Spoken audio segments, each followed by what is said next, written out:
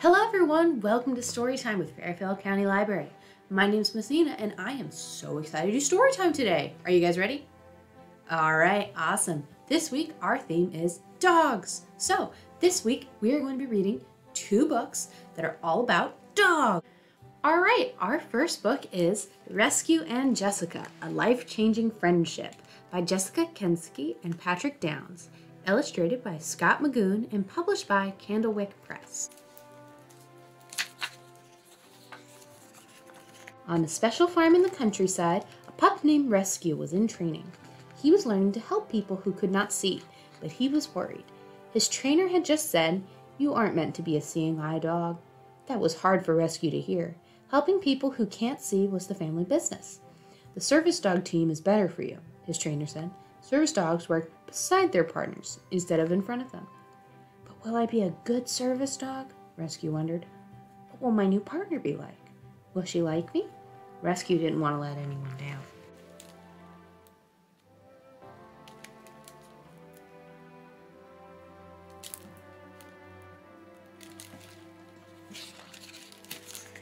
In a hospital in the city, a girl named Jessica was worried.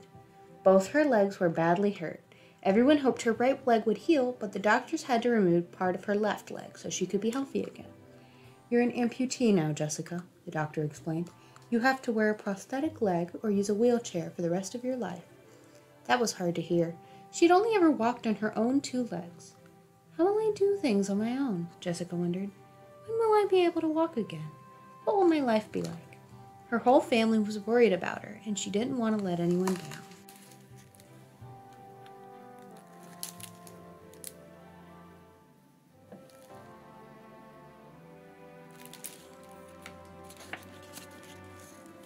Good boy.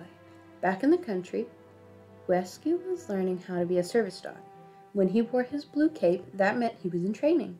He had to stay by his partner's side. He fetched all kinds of things. He even learned how to open doors. "Rescue, you're a natural," said his trainer.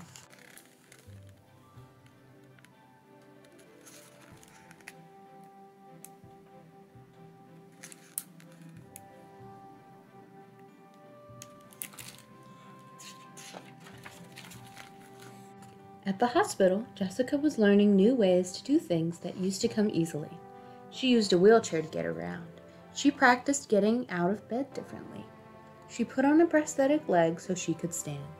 She was learning how to walk again, even though her right leg was still hurt. "Jessica, you were becoming strong," said her doctors.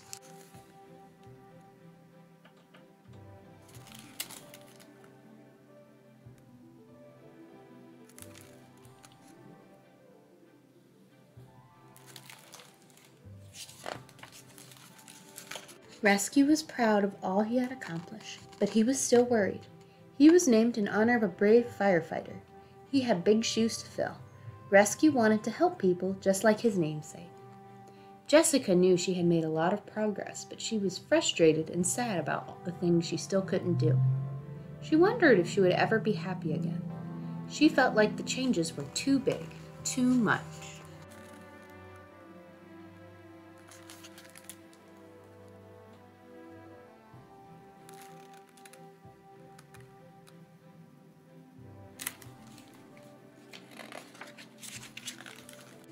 One day, a visitor came to see Jessica, and she brought her service dog, Curry. Jessica saw how smart dog like Curry could help her. That very day, she started filling out the application to ask for a dog of her own.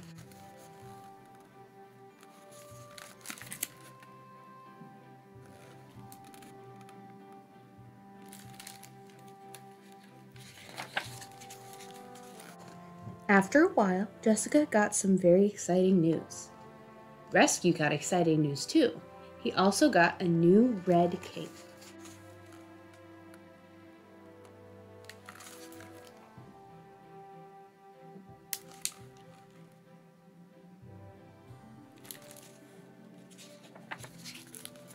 Finally, the big day arrived. "It's nice to meet you, Rescue," said Jessica. "She looks so nice and pretty," Rescue thought. Rescue stood up very tall. He hoped she didn't notice her legs were trembling, but his wagging tail gave him away. Jessica smiled a big smile and laughed a big laugh for the first time in a long time. Jessica and Rescue stayed in the country for a few weeks, and Rescue showed her all the things he could do. "You're amazing," Jessica told Rescue. "You think I'm amazing," Rescue thought. "I think you're amazing."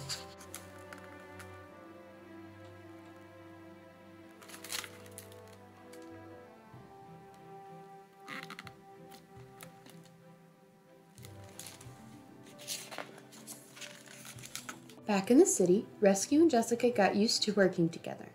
Rescue brought her the things she needed. He opened things that were hard for her to reach. Rescue barked if Jessica needed someone. If she tripped, he would hold steady so she could get back up. Rescue and Jessica were always together, but when she didn't need his help, Rescue really liked to sleep. Jessica knew that even though Rescue was special, he was a regular dog too. She made sure that Rescue had playtime every day.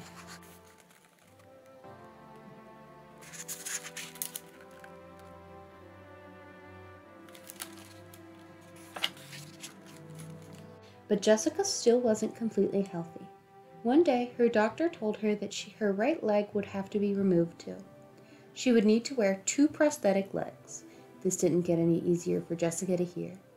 The night after the doctor removed her right leg, Rescue knew just what to do to help Jessica all on his own.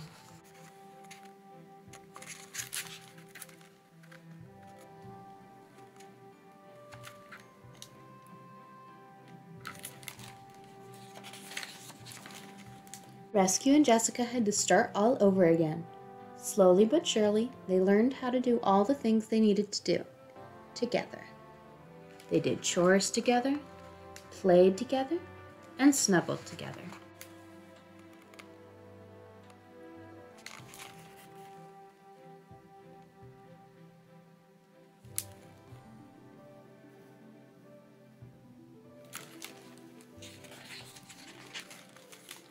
For the first time in a long time, Jessica felt happy, and that made Rescue happy too.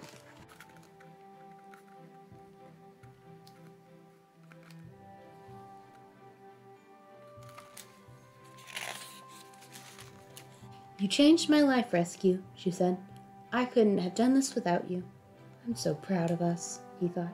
"You rescued me, Rescue," said Jessica.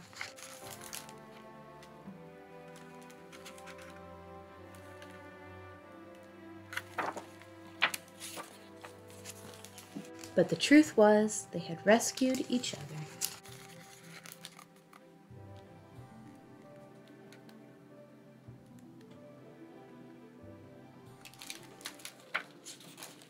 Well, that was Rescue and Jessica. I hope you guys liked it. Okay, our second book is Officer Buckle and Gloria, written and illustrated by Peggy Rathmann and published by G.P. Putnam and Sons.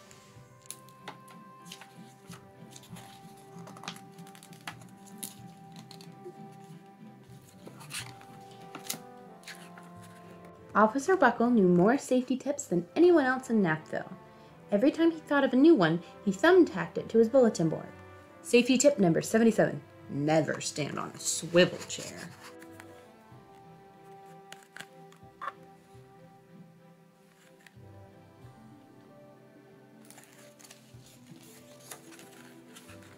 Officer Buckle shared his safety tips with the students of Napville School. Nobody ever listened. Sometimes there was snoring. Afterwards, it was business as usual. Mrs. Topple, the principal, took down the welcome banner. "Never stand on a swivel chair," said Officer Buckle, but Mrs. Topple didn't hear him.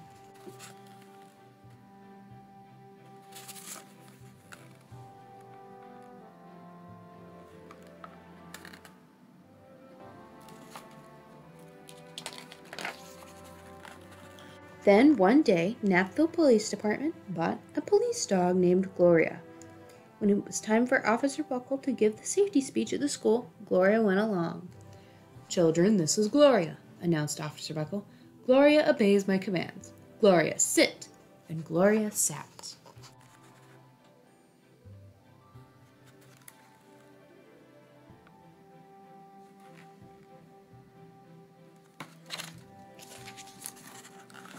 Officer Buckle gave safety tip number 1. Keep your shoelaces tied. The children sat up and stared. Officer Buckle checked to see if Gloria was sitting at attention. She was.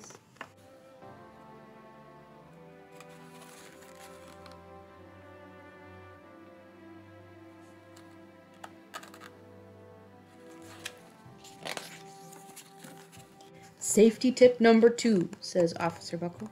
Always wipe up spills before someone slips and falls. The children's eyes popped. Officer Buckle checked on Gloria again. Good dog, he said. Officer Buckle thought of a safety tip he had discovered that morning.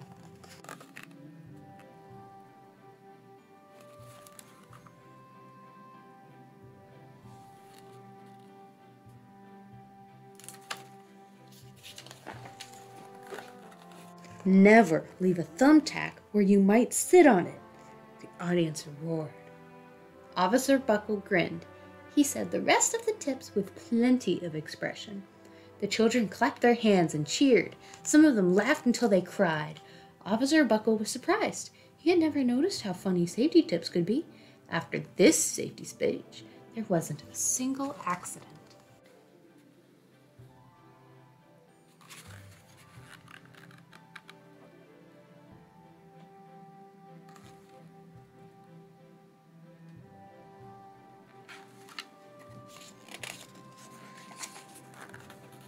The next day, an enormous envelope arrived at the police station. It was stuffed with thank you letters from the students at Knapville School.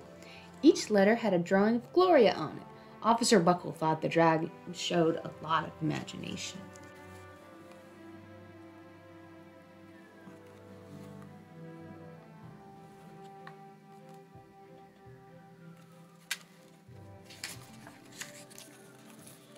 His favorite letter was written on a star-shaped piece of paper. It said, "You and Gloria make a good team. Your friend Claire. P.S. I always wear a crash helmet. Safety tip number 7. Officer Buckle was thumbtacking Claire's letter to his bulletin board when the phone started ringing. Grade schools, high schools, and daycare centers were calling about the safety speech. Officer Buckle, they said, our students want to hear your safety tips, and please bring along that police dog.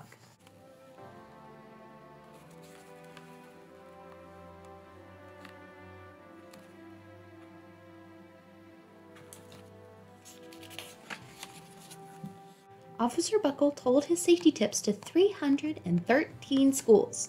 Everywhere he and Gloria went, children sat up and listened. After every speech, Officer Buckle took Gloria out for ice cream. Officer Buckle loved having a buddy.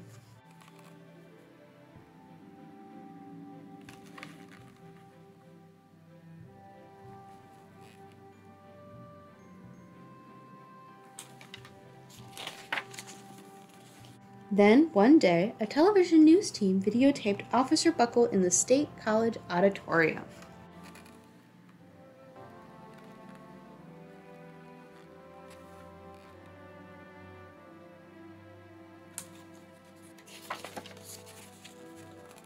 When he finished safety tip number 99, do not go swimming during electrical storms, the students jumped to their feet and applauded.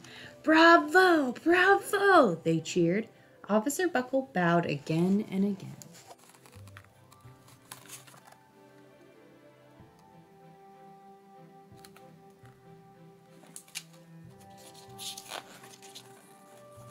That night, Officer Buckle watched himself on the 10 o'clock news.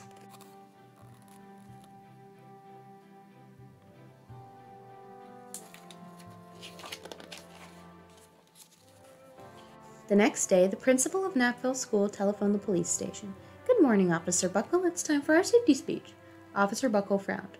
I'm not giving any more speeches. Nobody looks at me anyway. Oh, said Mrs. Topple.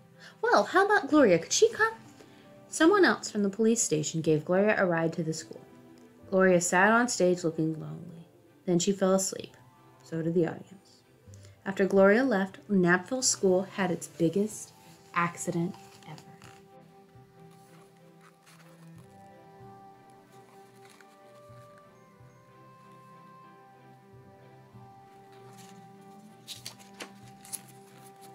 It started with a puddle of banana pudding. Splat, splatter, sploosh!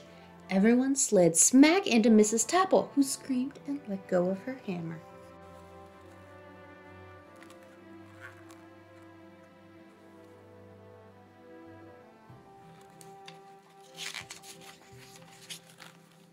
The next morning, a pile of letters arrived at the police station. Every letter had a drawing of the accident. Officer Buckle was shocked. At the bottom of the pile was a note written on a paper star. Officer Buckle smiled. The note said, "Gloria missed you yesterday. Your friend Claire. P.S. Don't worry, I was wearing my helmet. Safety tip number 7. Gloria gave Officer Buckle a big kiss on the nose. Officer Buckle gave Gloria a nice pat on the head. Then Officer Buckle thought his best safety tip yet.